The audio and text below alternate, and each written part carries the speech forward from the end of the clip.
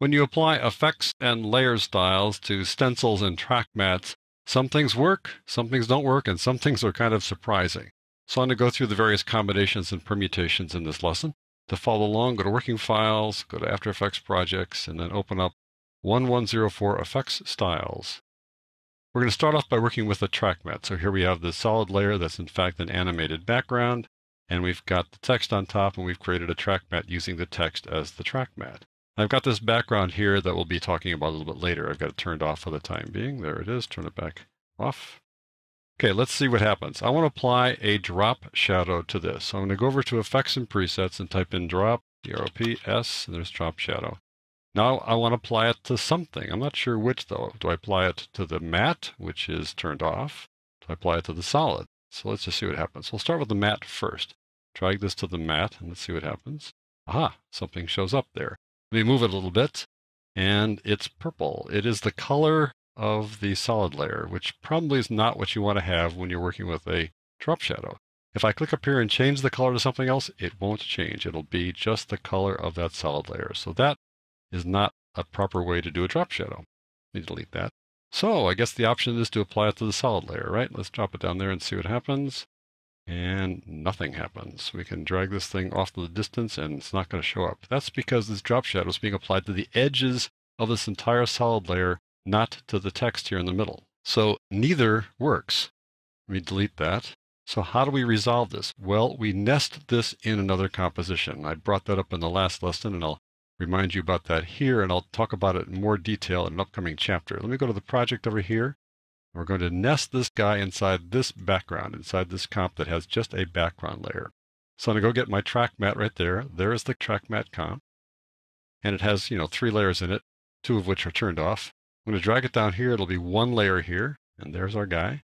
And now I'll drag a drop shadow to it. And it's a layer now. It's not something weird like a track mat or whatever. It's now just a standard layer. And now there is the drop shadow showing up. I'll do the distance here so you can see it. And it's the proper black color that we want to have. And there you go. So the drop shadow works once we put this inside another comp, once we nest it in another comp. All right, let's go back here to the first one. Let's say I want to apply a different kind of effect. I'll go over here and type in wave warp. There it is. I'm going to drop wave warp on this. I want to drop it on the first layer here, on the top layer, the text layer. So I'll drag wave warp to the top one. And wave warp animates on its own. So there it is, and it affects the text. Even though the text is the matte, it still gets animated. There you go. But if you look carefully down there, you'll see that the layer, the solid, is not being distorted. It's not being waved around. It's staying in a straight line, relatively speaking. So this effect is not affecting this solid down here, only the text. I'll get rid of that by just deleting it over here. So I'll apply it down here to the solid layer. Here we go. There we're down to this layer. And now it's taking care of the solid, but not animating the text, which is fine. If you want to apply it to both, then what do you do there? Well, you could apply it one at a time to each of them, and that's fine, but then the animation may not be in sync. So you may want to apply it to both using something called an adjustment layer. So I'm going to get rid of this wave warp here, and we're going to apply an adjustment layer to this thing. So I'll right-click, a new adjustment layer, and anything we apply to the adjustment layer will affect whatever's below it that's visible. So I'm going to apply the wave warp to the adjustment layer. There we go. And it animates both the text and the underlying solid here. But there's a little bit of an issue here. Let's say we want to have a background now. I'm going to turn on the background and look what happens to the background. It too gets the wave warp, and that's probably not what you really had in mind. You just want to animate the text, right? Just want to animate the track mat. So let's undo that. Getting rid of that, getting rid of the adjustment layer for the time being. And we'll go over again to that nested comp here. And here, if we want to apply the wave warp here, we can do it without having it affect things below it, because we can apply it directly to both things at once here, because they're all put together inside that single nested comp. So that's how you can do it and not affect the layer below it. Okay. All kinds of little workarounds that happen inside After Effects that you need to kind of consider as you work through After Effects. So let's go back here. I want to talk about layer styles as opposed to effects. I want to apply a layer style to this track mat. So I'm going to right click on the text here in the top and say layer style. Let's have a drop shadow here. And it looks like something kind of is happening. Let's take a look at it here. Pull that away. We'll just have it be distance here. Pull that away. Up, and it's going to be that same purple color issue we saw before. So that really is not going to work. So we need to apply the layer style to the solid layer here and see what happens to that. And when we applied a drop shadow effect here before, it didn't work because this is a full solid layer here and it puts it around the edges. But a layer style here behaves differently. So I'll right click on it. I'll go to layer styles, drop shadow. There we go. And lo and behold, the darn thing works here. Look at this. I'll pull the drop shadow away here. And it actually does work inside the layer that a track mat's been applied to. How about that?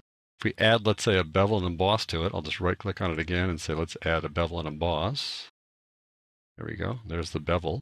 Open it up a little bit. Change the size a bit. There you go. So you can apply layer styles to the layer that a track mat's applied to, which you're going to find does not work with stencils. So let's move over to the stencil now. Here's our stencil.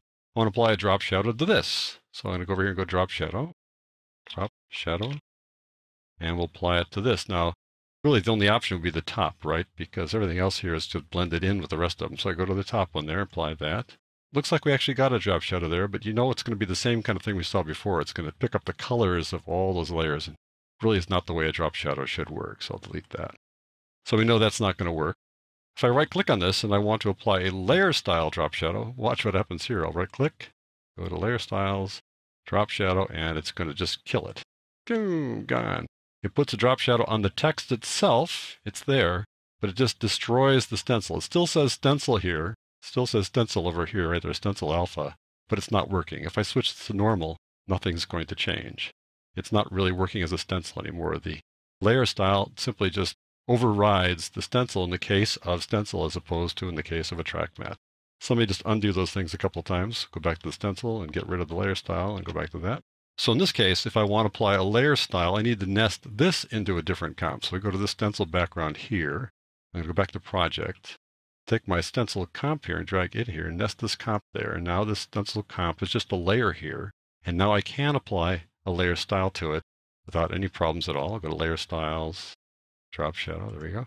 And there's the drop shadow. I can open this thing up. And we'll see the drop shadow coming down there like that. And I can do the same thing as before. I can right click and add a bevel and emboss. Here we go. Same thing happens as before. Let me go to the bevel and emboss and take a look at that. Make it larger. There we go. So that works. If you want to apply a layer style to a stencil, you can't do it to the stencil itself. You need to nest it in another comp. Okay. I'm going to undo all that by just deleting that entire comp. We'll go back to this one. What about applying effects like wave warp again? So I'll go back to wave warp. And I'll apply that to the top. And it will affect everything because the stencil cuts through everything. So before, when we applied it to the track mat, it affected just the elements, just the track mat or the layer to which the track mat was applied.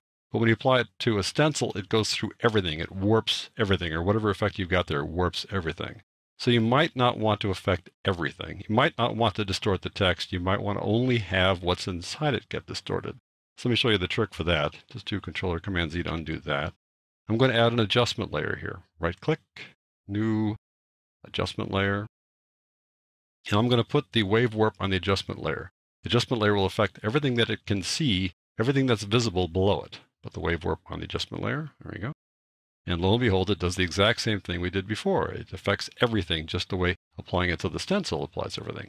But if I want it to show up only on the layers below the text, I can just take the adjustment layer and drop it below the text layer. Now the text layer stays straight, but all the layers below it have that distortion, have that wave warp, which, on its own is pretty great. But if I want to put a background here beneath this, you know that the background is going to disappear, or if I blend it in, it's going to blend in, but the wave warp will apply to the background as well. So how do we get around that? Well, we nest it inside some other comp. So I'm going to go over here to stencil background. I'm going to nest that comp here now. And now we can have a background that will not be warped. I'll take stencil and put it on top there. There you go. Now everything was warped as it was before, but we're not affecting the layer below it because we've just nested this guy inside here. And if I go back now to stencil, let's say I want to affect everything. I'll take the adjustment layer, move it up now like that. Now it affects everything. Go back to stencil background, and lo and behold, it affects everything, but it does not affect the background. So I think you can see that there's some basic rules that you need to think of when you're applying effects or layer styles to track mats or stencils. Just kind of think of how they're constructed, and that will help you realize what's going right and what's going wrong will also help you realize how to solve the little problems that you need to overcome to get the effects to look the way you want them to look.